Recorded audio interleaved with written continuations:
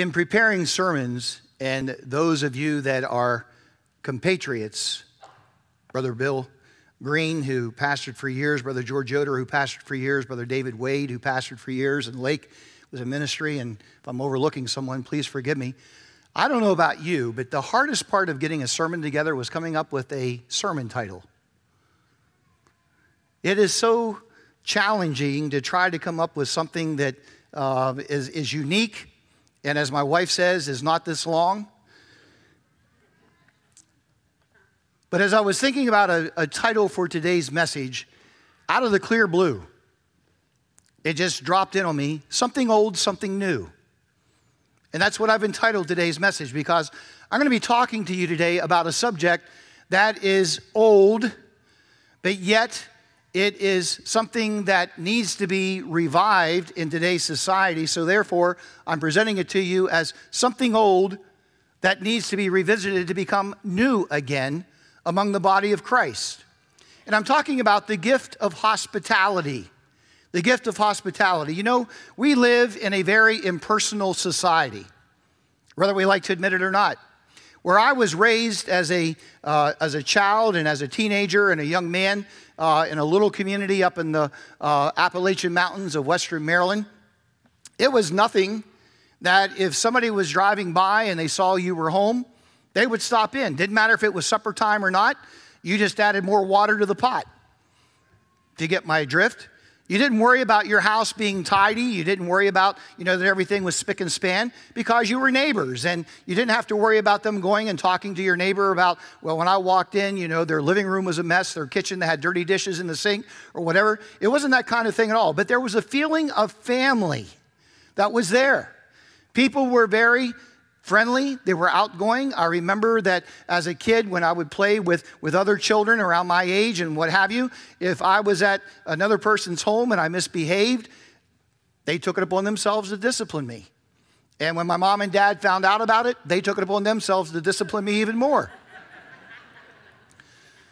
They didn't get mad, how dare you, discipline my son or whatever.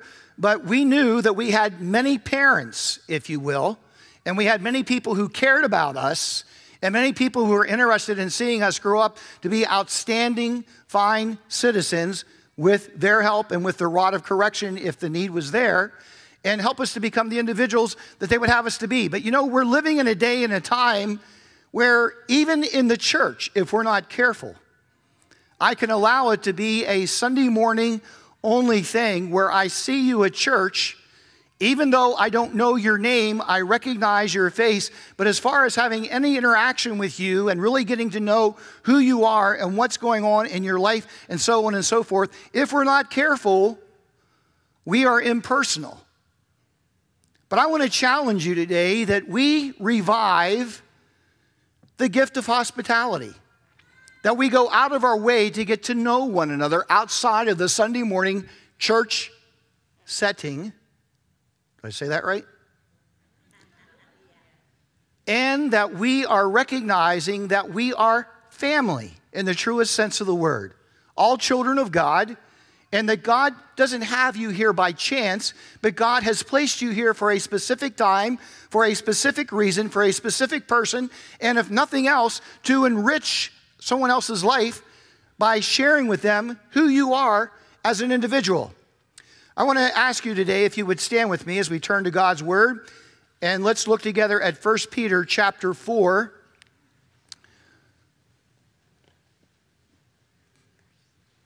Notice the words of Peter as he's writing to fellow Christians, beginning to read with verse 8 down through verse 10, and if you'll indulge me, I'll go ahead and read it since it's so brief. Peter says, "And above all things, have fervent love for one another, for love will cover a multitude of sins." Aren't you glad of that? Love will cover a multitude of sins. It's that unconditional love that we were talking about earlier that God has for us. If I truly look at you as a brother, or if I truly look at you as a sister in the body of Christ, just as I would be willing to forgive my biological brother or my biological sisters, So I am willing to forgive you and overlook your fault or overlook your offense or overlook whatever it is that may cause a hindrance in me loving you the way that I need to love you so that God's Holy Spirit can move in our midst, in our congregation, and accomplish the things that He's desiring to do. I don't allow myself to become easily offended, and when you ask for forgiveness, I am quick to forgive just as I would hope that you would forgive me. Verse 9. Be hospitable to one another without grumbling. As each one has received a gift, minister it to one another as good stewards of the manifold grace of God. Lord, today, as Trevor prayed, we ask that you would honor us with your presence, Lord, in a mighty way. We recognize our dependency upon you, Holy Spirit, and I would ask you to walk before me into this pulpit. I pray, God, that you would anoint my mind, anoint my mouth. I pray that the words that come forth, Lord, will be words of encouragement, of inspiration, and we will understand your desire for us to truly become a family and care about one another, get to know one another, intercede in prayer on behalf of one another, bear one another's burdens, and be there as a support system, as a true family should be for one another. I pray today, God, that your Holy Spirit will move in a mighty way. Touch hearts. Whatever needs are present among us, I pray, Lord, that people will walk out of here with assurance of knowing that they've heard from God. And Lord, that we will do our best to truly indeed be visible representation of God's love to this community and beyond. For all that's fulfilled and accomplished, Lord, as a result of you being here, of you doing a mighty work in our hearts and our lives, and most of all, Lord, us being open and yielded and submissive to you. We'll be quick to give you praise, and all of God's people said, amen. You may be seated. You know, when we mention the subject of hospitality, it often stirs up fear in individuals' minds. It raises many uncomfortable questions.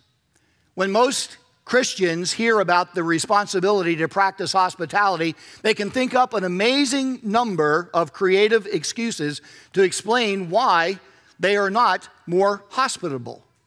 Yet Christians are commanded in the Word of God, not only here in the passage of Scripture that we read, but throughout. We are commanded to be hospitable to one another.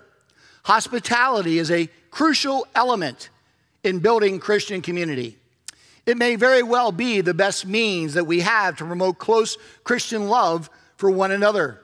It's especially important in churches that when people come in, they feel a part, they feel welcome, they feel as though even though they might be a first-time visitor, it's as though they've been there all their life. People go out of their way. It's not just a select few, but individuals go up, they greet them, they welcome them, they want to know if they have any questions. Is there something I can do for you? Is there some place I can show you that maybe you don't know where it is? But they feel a part, and they feel that they are a part of the family of God. You know, in churches, when people first come, they really don't know one another. And sad to say, many relationships are superficial, Sunday morning only relationships.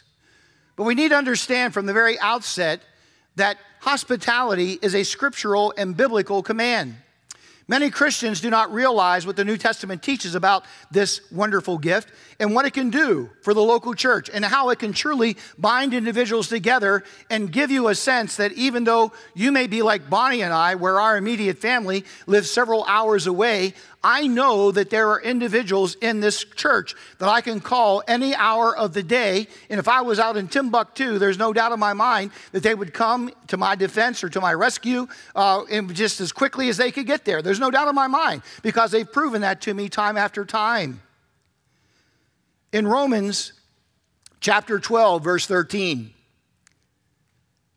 we read, distributing to the necessity of saints, given to hospitality. To fully appreciate the significance of the Apostle Paul's words in this brief exhortation, we have to explore their larger context in which it appears, which begins in Romans chapter 12, verses 1 and 2. In these verses, Paul urges Christians to present themselves as living sacrifices who are not conformed to this evil world, but are transformed by a godly mind that knows God's will. And immediately following these challenging verses of personal dedication, Paul gives specific instructions that explain what it means in a practical, everyday lifestyle to have a renewed mind and to live in conformity to God's will. In verses 3 through 8, Paul talks about humility and the exercise of spiritual gifts. Next, he gives a series of short imperative commands that are headed by the theme of love. Notice he says here, let love be without dissimulation, that is hypocrisy. Be kindly affectioned, that means devoted to one another in brotherly love. So the command to practice hospitality appears within the context of love and sacrificial Christian living. How many of you would agree with me that love and hospitality go together hand in hand? Amen? It's doing just little random acts of kindness. Just letting somebody know that, you know what, I appreciate you. I really value our friendship. I really value you as a friend. I think you're really cool. And I want you to know that I really appreciate the fact that you and I are serving the same God, that we attend the same church, and that we indeed are growing in our understanding of who God is. And as we're walking this Christian journey together, I'm glad I'm not walking it alone, but I'm glad I'm walking it with you, that we can be an encouragement to one another. As brothers and sisters in the body of Christ, we are to be a close-knit family. We are to be together. We are to love one another and care for one another. And friends, we cannot do this when the doors of our homes remain closed. Amen? Whatever happened to the day and the time where people could just drop in without making an appointment? You know, I've often said, you don't need an appointment to come to my house. There might be a momentarily delay from the time you ring the doorbell so I can open up the closet and throw a bunch of stuff in there real quick and close the closet door and hope that you won't ask me to hang up your coat, or if I do take your coat, I'll hang it up somewhere other than the closet that I threw everything into. You know what I'm talking about. But you know, aren't you glad that as you get to know individuals, you don't have to worry about everything being just so-so? You don't have to worry about everything being spick and span. You don't have to worry about the fact that you don't have, you know, a pot roast in the oven or whatever when they show up that you invite them for dinner. But even if you just have chicken noodle soup on, you can say, would you like some chicken noodle soup and a grilled cheese sandwich? You see, what I'm saying is the fact we make it more complicated than what it really is. I mean, I don't know all of you here, but I know most of you. We have some visitors here. I know most of you. But one thing I do know is this. I'm privileged as your pastor to be able to visit with you in your homes, and I know how nice you really are. The sad part of it is not everybody here knows how nice you are. Or maybe you're just nice to me, so I won't get up and preach about you. I don't know. But the point that I'm making is the fact that, you know, we need to get to know each other. Now, I can't force it, and I know that. I'm smart enough to know that. I can't force you to go over to somebody and introduce yourself and say, hello, I'm Jeff, and you know, you put your name where I put mine, and we're so glad to have you here. What is your name? I've noticed you've been coming here for, you know, 2 or 3 weeks, and I just haven't had the chance to get to you. But I want you to know that you know, I'm even though I don't know your name, I'm praying for you. And don't say it unless you are. Or I will start praying for you. Maybe is a better way to phrase it. But here's the point that I'm making. You know, a lot of times, and I want you to take a moment, turn your bulletin over, and you'll notice on the back, every week we list prayer requests. But I'm going to ask you today, how many of you know at least 1 or 2 of the individuals that are on the back? And you don't have to raise your hand, but you see, the fact of it is this. Many times I have a name, but I don't know the person that the name goes with. It makes a big difference when I'm praying for someone that I know. And I'm concerned about them. I don't have to know all the details, but I know enough of the details to know that this person is in need, and I'm praying for them. As I said, there's some things that need to be kept in confidence, and it's not a gossip column or whatever, but I would challenge you, don't just have us put the name on the back of the bulletin. You read it on Sunday and then you lay the bulletin down. But would you begin to pray over those names? At least weekly, if not daily? If your name was there, would you not want someone praying for you? So this is how family is created, by getting to know each other, by praying for one another, and to knowing that we are bearing one another's burdens. As we share this and as we grow in the gift of hospitality, we understand, as I said earlier, that love and hospitality always go together. Hospitality, then, is a beautiful expression of our transformed lives being wholly offered to God in surrender to Him. Let's not overlook the fact that here in verses 9 through 13 of Romans 12, that they are God-given commands that every Christian in every culture is to practice. It is something that all Christians should be quick to do in obedience to the Lord. The New American Standard Bible renders Romans 12:13 as practicing hospitality. And the original Greek word of practicing is dioko, which is better rendered strive for or pursue. It's something that I'm daily putting into practice. I haven't arrived yet, but when opportunity presents itself, I'm going to look for an opportunity to show you God's love. I'm going to look for an opportunity to be an encourager. I'm going to look for an opportunity that if there's a need in your life, we won't have to wait till Sunday to come to church and have the prayer team pray over us, or have Pastor Jeff pray over us, or one of the board members pray over us. But you and I can stand together in agreement right then, right there, asking of the Father in the name of Jesus, and believing as we are standing in agreement in prayer that God is going to do it for His glory. You see, that's what Christian family is all about. That's what hospitality can produce. Now, we don't normally think of pursuing hospitality, but that's exactly what the Bible tells us to do. Greek scholar and expositor C.K. Barrett tries to emphasize the force of the verb by rendering the phrase, practice hospitality with enthusiasm. When was the last time you became enthused about being hospitable? About having somebody show up on your doorstep unannounced right at supper time, and you're looking at what you've prepared and you're thinking, oh goodness, what do I do now? I visited with first comers here at the church. We went out, Trevor and I went to visit them. They had just been seated to eat. We didn't know that when we rang the doorbell. When they came to answer the door, they were all in the kitchen sitting around the table and getting ready to partake of the meal. They never missed a beat. They immediately invited us, didn't they, Trevor? They immediately invited us, have you eaten? Would you like to eat with us? That's good old Southern hospitality.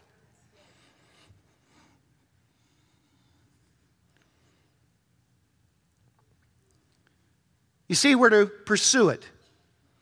And pursuit is stronger, more forceful than practicing. In the New Testament, God tells us to pursue righteousness, to follow or pursue that which is good, to seek peace. And here in 1 Peter, we are to pursue hospitality. We're to think about it. We're to plan for it. We're to prepare for it, pray about it, and seek opportunities to do it. Now listen, you don't have to invite somebody over to your house for dinner, but why not invite them out for a cup of coffee? Why not look for an opportunity to get better acquainted and invite them into your home if you're comfortable with that? But again, looking for ways to get acquainted with other individuals so they're not just a face, but you're able to put a name and a face together and treat them like you would your family. Do we eagerly pursue opportunities to practice hospitality, or is it something that we only do during the holiday season or some other special occasion?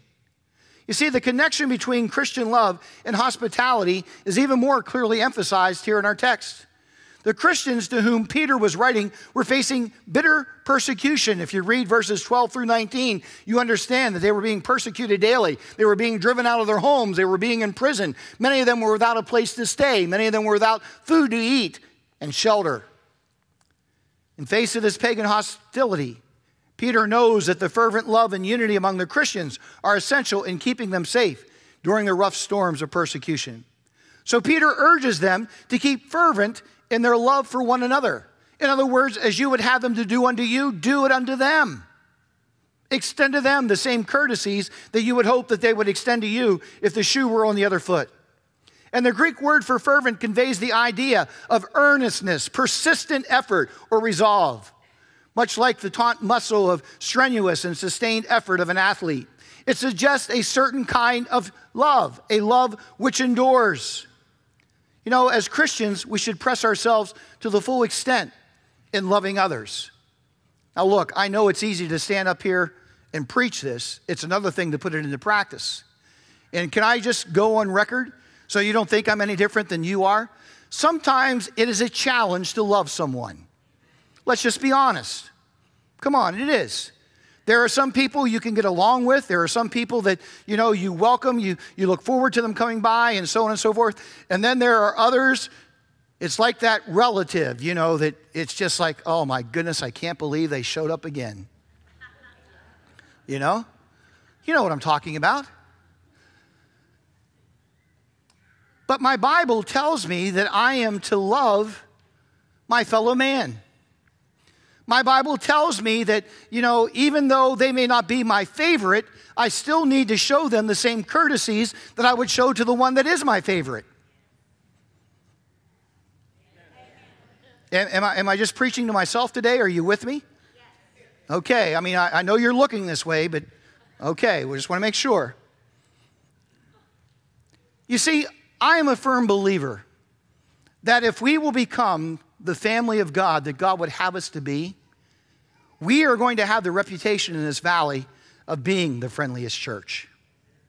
We're going to have the reputation in this valley of being a church that genuinely cares about people and not just on Sunday morning. That we are going to be a church that exhibits the characteristics of God and not just love, but joy. Are you happy this morning? Are you excited about God? Is he worthy of our praise? Is he worthy of our adoration? I mean, we're celebrating Christmas here in just a few short weeks, God's demonstration of his love. And thank God he didn't show partiality, but he said, I'm not willing that any should perish, but that all would come to a saving knowledge of Jesus Christ. So we need to understand the importance of the gift of hospitality. You know, one very practical way to exhibit our love is to show hospitality to one another. Hospitality fuels the flame of love because, you see, sometimes my initial impression is not always true. Sometimes what I thought about you when I first met you is not always the case, but I wouldn't know that unless I spent more time with you. And can I just go on record and say, those of you that are married, you didn't love your husband, you didn't love your wife the first time you met them.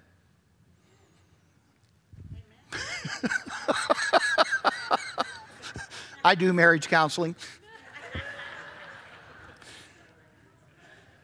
You fell in love with them over a period of time, did you not? Can I just tell you a story that's kind of comical to me? When Bonnie and I were in Bible college, we started out as friends. We had met when we were 12. I was tall and skinny. War Army issue glasses is what she called them, you know. And we had a mutual friend in Baltimore that just thought that we needed to meet each other. So we went to her house because Bonnie had an aunt that lived in Baltimore. I had an aunt that lived in Baltimore. Both my aunt and her aunt were friends with this lady. We were invited over to their house for a New Year's Eve get-together. I was introduced. This is Bonnie Kessler from West Virginia. This is Jeff Ferguson from Maryland. Da-da-da. Hello, how you doing? See you later. Okay? Advance forward 4 years, 16 years of age. I had been to week 1 at Potomac Park Youth Camp. I was leaving because of summer football practice. She was coming for week 2. This mutual friend was there. She just insisted that we stand in front of the camp speaker's bus, get our picture taken. Again, tall, gangly, if you can imagine, you know, at age 16, 145 pounds of solid bone and muscle, mostly bone. Again, they took a picture, not too impressed. Well, it's amazing how a couple of years change things. So here we are, college freshmen. We're there at the same college. We meet, we become friends, we start talking, we start taking walks. And the thing that's comical is this. One night, as we were saying goodnight, I kissed her goodnight, and we had a friend that saw me kiss her goodnight. And he came up to me and he said, Jeff, he said, you know, I just have to ask you something. He said, I noticed the other night you kissed your sister goodnight. And I said, what? He said, I noticed you kissed your sister goodnight the other night. I said, what are you talking about? He said, well, you do have a sister, don't you? And I said, yeah, I have two. He said, well, I saw you kissing your sister goodnight. I said, my sister doesn't come here. I haven't been with my sister for over 2 months. What are you talking about? He said, that girl that you were kissing, isn't she your sister? I said, no, she's my girlfriend.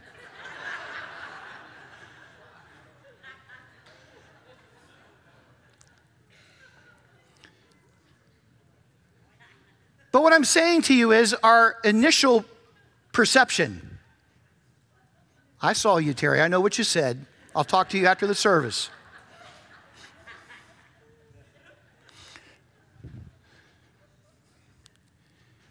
Our initial perception is not always the correct one. I'm not going to get to know you unless I spend time with you, unless I fellowship with you, unless I interact.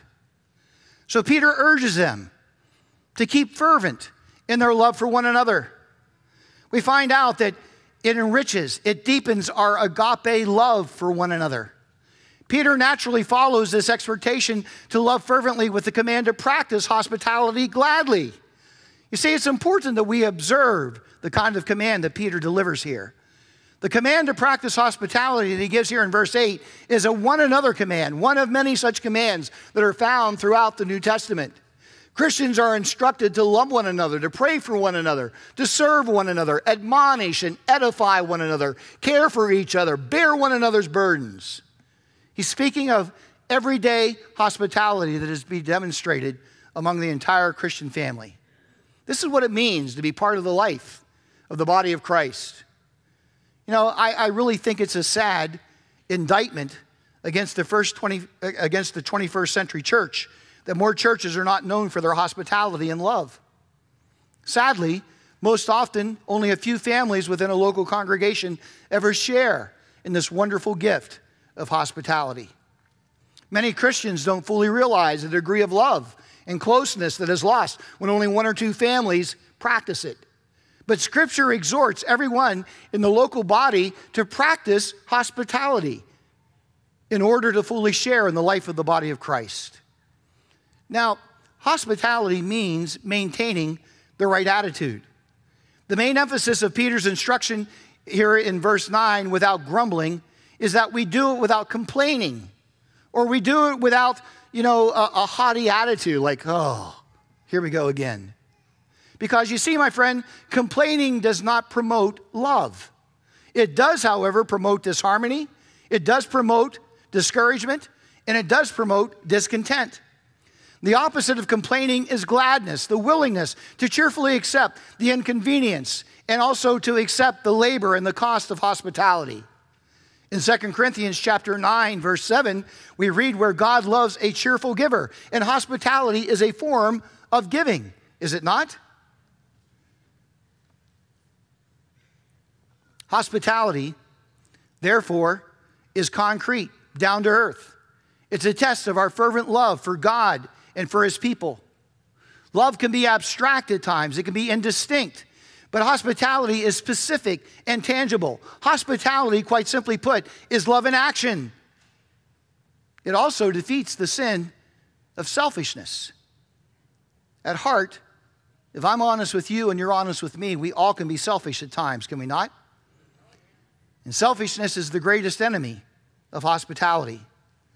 If I'm honest with you and you're honest with me, we don't like to be inconvenienced. I think God has a sense of humor.